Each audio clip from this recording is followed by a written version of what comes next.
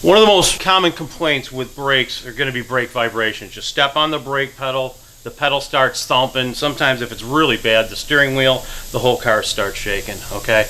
Brake rotors do warp. If the warp isn't excessive, you can turn the rotors is what it's called. What we're doing is we're truing the rotors again. I wanted to focus real quickly on a couple of different style of rotors. We're going to be working on hubless rotors today. Maybe hubbed rotors would be another day, although they're kind of going out of in vogue, mostly on older cars at this point. This would be a hubbed rotor. The rotor has the hub attached to the rotor. Okay, mostly older style, up into the 90s or so. You might find a few examples of this style of rotor. But you can see the bearings actually go inside of the hub, and this goes onto a spindle onto the car. What's far more common today, we're talking 98%, are going to be hubless rotors. Okay, you can see there's nowhere to put wheel bearings. The wheel bearings are bolted right onto the car. These are lighter. These are easier to manufacture. These also have a tendency to warp more. Okay, so we're cutting these a lot more. We're going to work with the hubless. What we're going to do when we're cutting the rotors is we're going to need a reference point. We need to know where zero is so we know where to cut, where our variation is from there. If you look at the inside, we're going to, this part of the rotor be in the drop center, okay, of the rotor itself. You can see where this is all rusty. If I try to hook this rotor up to the brake lathe using this as a reference point with the rust, you got to figure I've got 1,000 to maybe 3 thousandths of rust on this rotor. And I'm sure the rust isn't going to be smooth either. So what I need to do is clean the inside of the rotor up so basically it looks, now yes, this is a new rotor. I'm cheating, I'm trying to save time here. But I want to clean up the drop center of the rotor so I have a nice clean surface to work with. And it's important. What's important is this area here is clean of rust, and we're going to use a die grinder to do that. First thing we need to do before we turn the rotors is we need to determine if the rotor is even salvageable. When we're turning the rotors, we are removing metal. The less metal we have, the less metal we're going to have for heat dissipation. And the not dangerous side of it, the rotors are just going to warp again because the heat has nowhere to transfer to, so it's going to stay within the rotor and heat the rotor. Worst case scenario, we can start getting heat cracks with the rotor, and we're going to run into a situation where the rotor is not safe to be on the vehicle. Okay, so we could have a brake failure problem. So measuring the rotor, making sure that the rotor is thick enough is a very important step. We're going to use a brake micrometer to do that. We need the specifications for the rotor. The specifications are stamped on the rotor somewhere on any new rotor, any reputable new rotor anyways. Of course, after a couple years, especially here in the Great White North, Buffalo, New York, we start getting rusty and you can't read the numbers anyways. Also with these rotors, the specs are quite often, which is the case with this one, the specs are in millimeters. Being an old guy, I like to reference everything in thousandths of an inch. I still think in thousandths of an inch.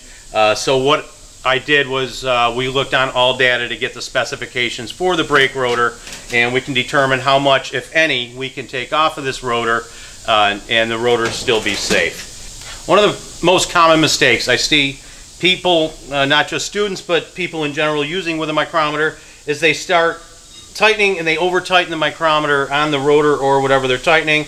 They actually tighten on the barrel. There's quite a difference. I mean, I've got some drag here, but there's quite a difference between that and which one is the real reading, okay? With that in mind, there's going to be, sometimes there's a ratchet mechanism. This is a slip ring on the end, but there's actually a slip ring. So how much do I tighten the micrometer? This isn't just a brake micrometer. This is any micrometer. I don't use the barrel per se. I can, you know, to get it close to where I want, I can tighten it. But when I'm tightening, how much do I tighten the micrometer? I tighten it right here at the end. In this case on the slip ring, some of them are ratchet mechanisms. So that's as tight as I get it. That's why it's built into a micrometer. So that is as tight as we get. Wiggle it around, make sure I've got a good reference. I put the lock on, and if I put it on tight, it should slide right off. Looking, this is where I wore my readers, by the way.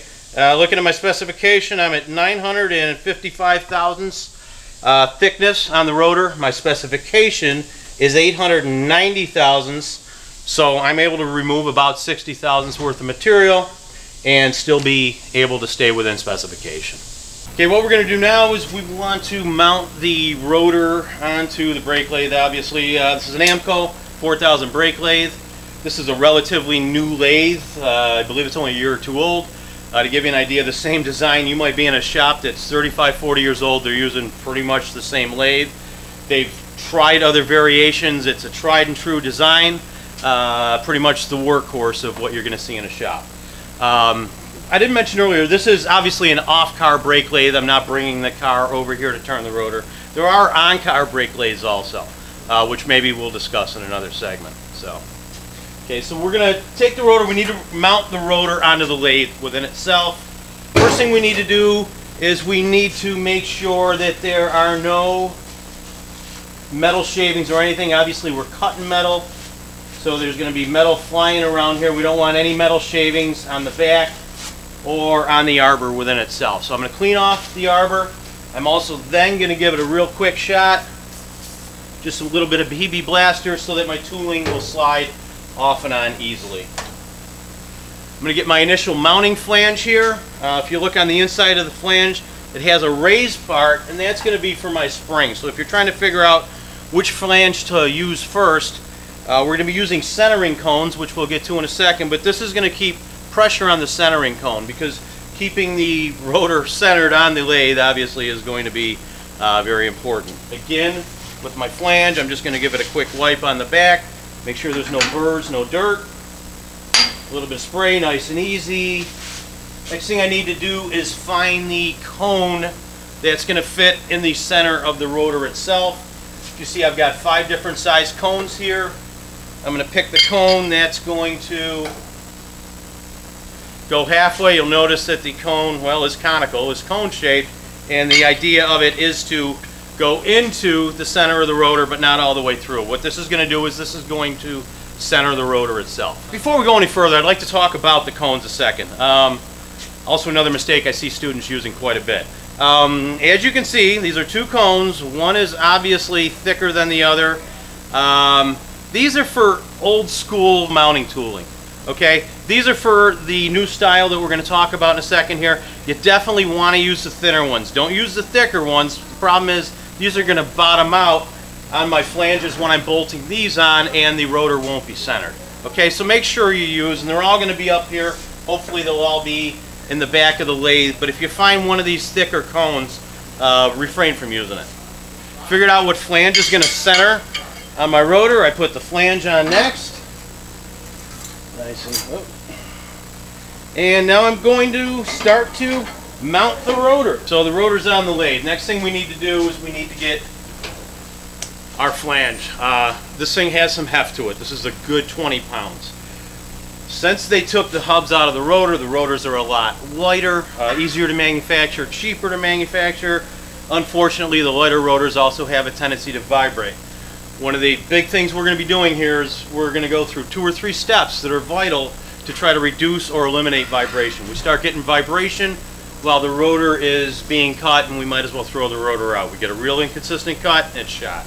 Okay, so this thing I want to use the biggest flange I can. If we look at the flange, we're going to see one side is kind of scooped out, hollowed out here, and one side is flat.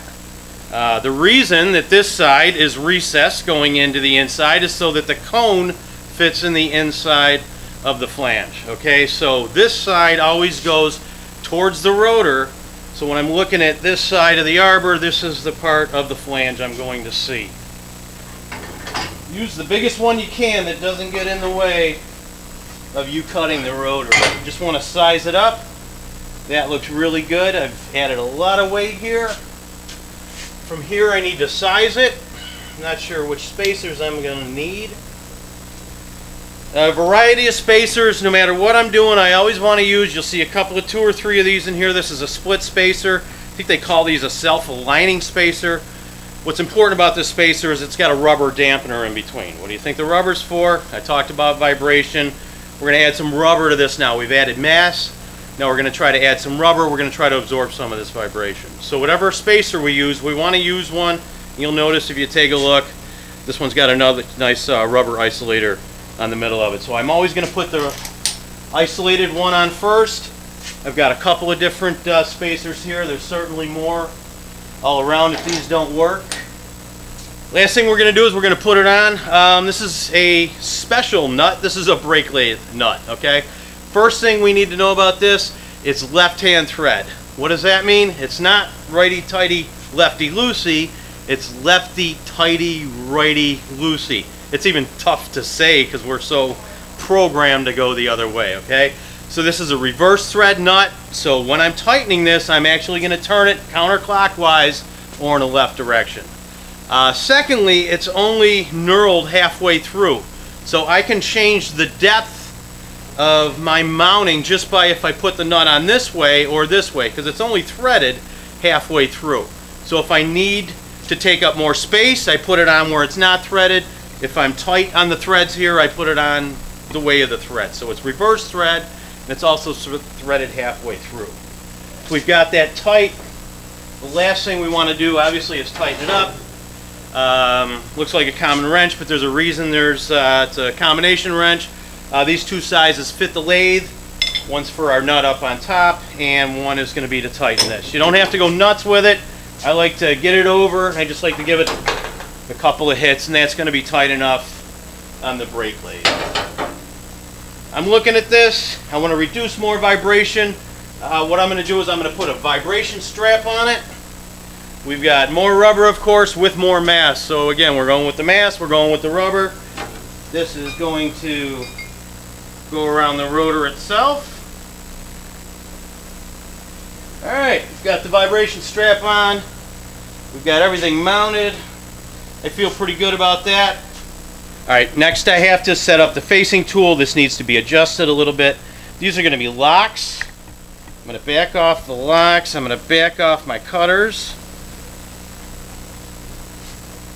I want to back them off an equal amount before I center the facing tool here. So my two cutters, I brought them back enough for this rotor. So we're going to loosen the nut on the facing tool. And I want to center it so that the rotor is going to come right in this slot right here. I've got my cutting bits backed off, so I'm going to have no interference. That looks good.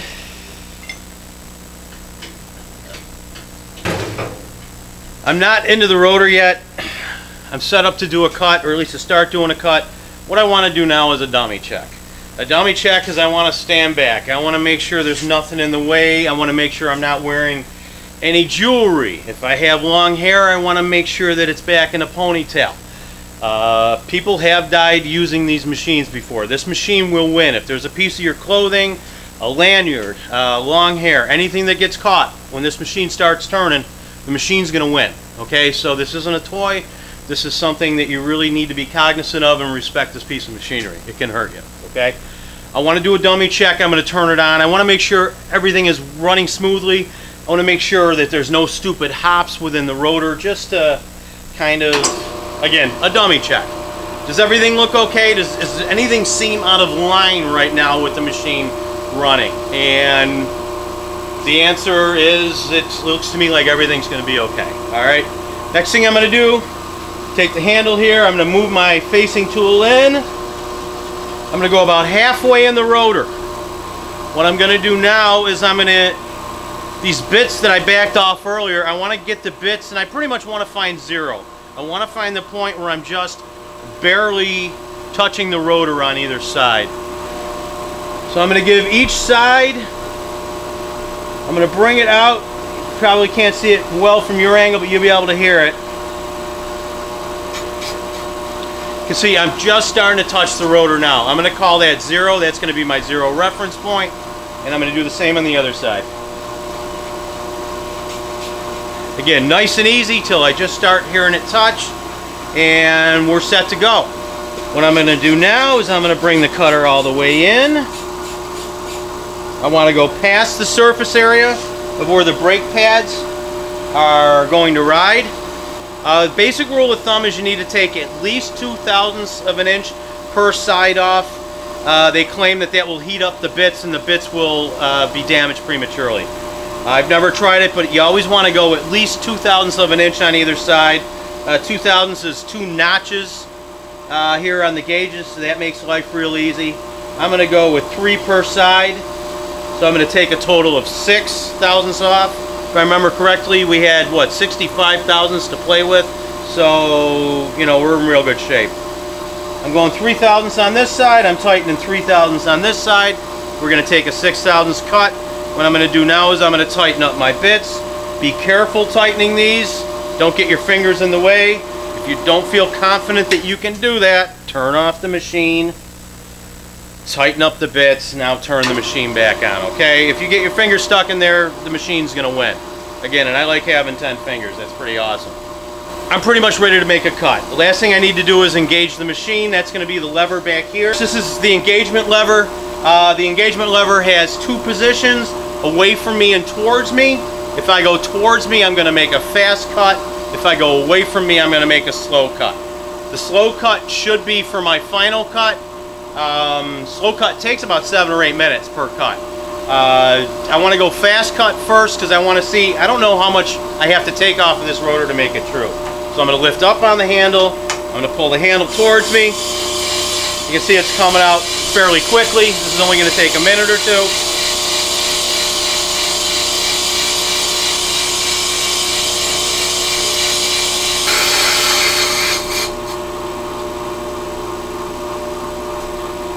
Okay, awesome. You can hear it. I'm done making my cut.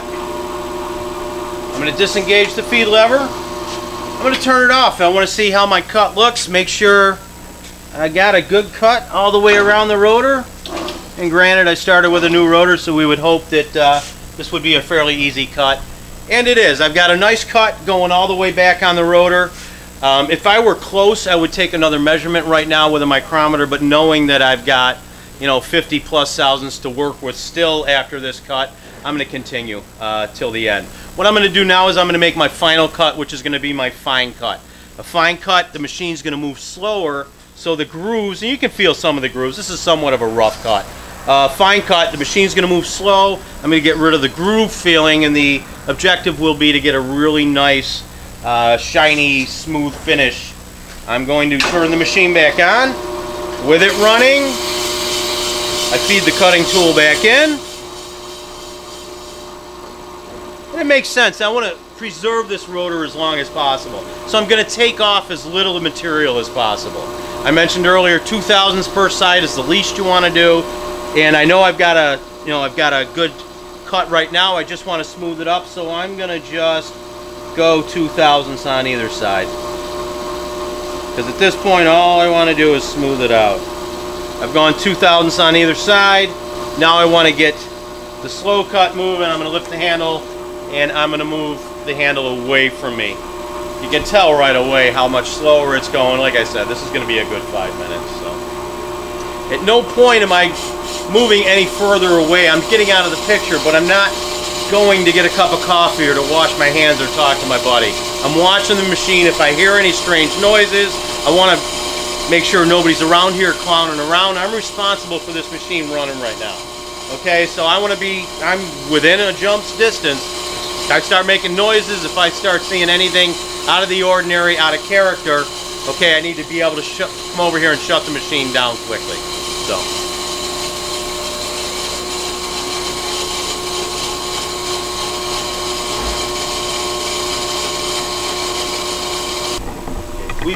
We've completed our second cut.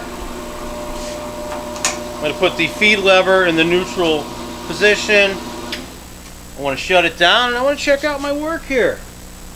Nice and smooth. Everything looks good. There were no noises while we were cutting them. No strange anomalies. Okay.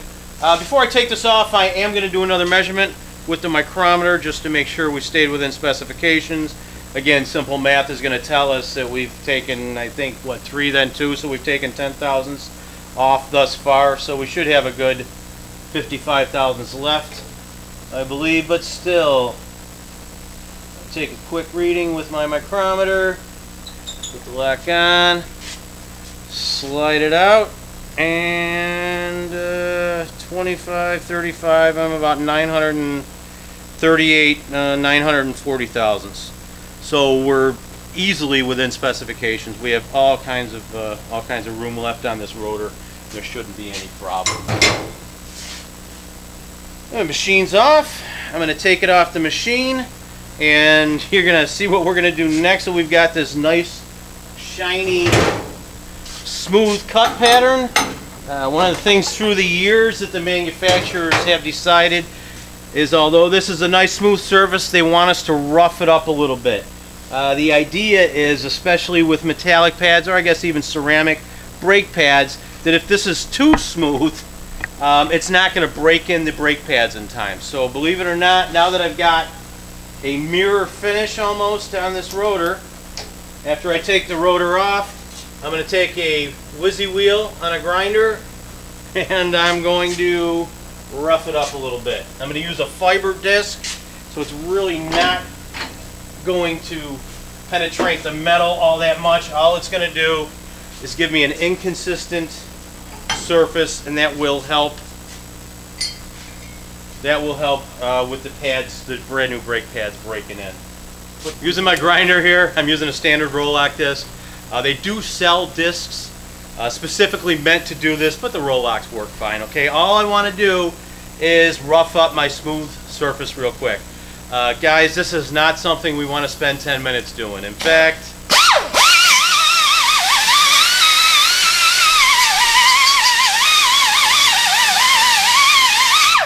that's all I want to do. Okay, I want to rough up my cut just a little bit to help break in the new brake pads.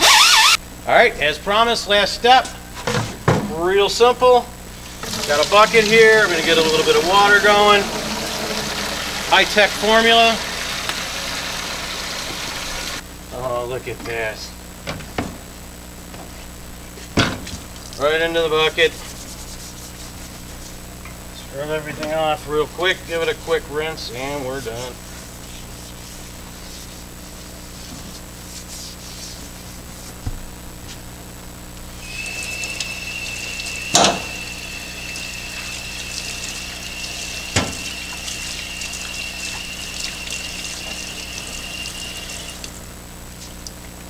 There we go, ready to be installed.